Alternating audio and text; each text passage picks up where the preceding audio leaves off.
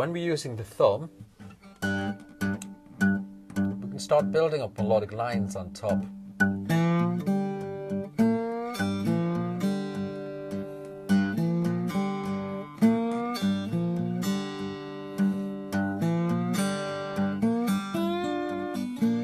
Now, with a pentatonic scale, you're absolutely safe on this, so you can use any of those note choices in here. So we've now got a scale which is going...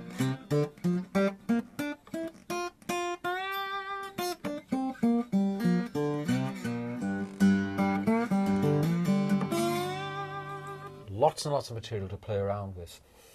A good way to develop up this material again is to use the thumb to generate a bass line and then start adding material on top. So I might go back to Walking Blues we played before and start to develop this out a little bit further.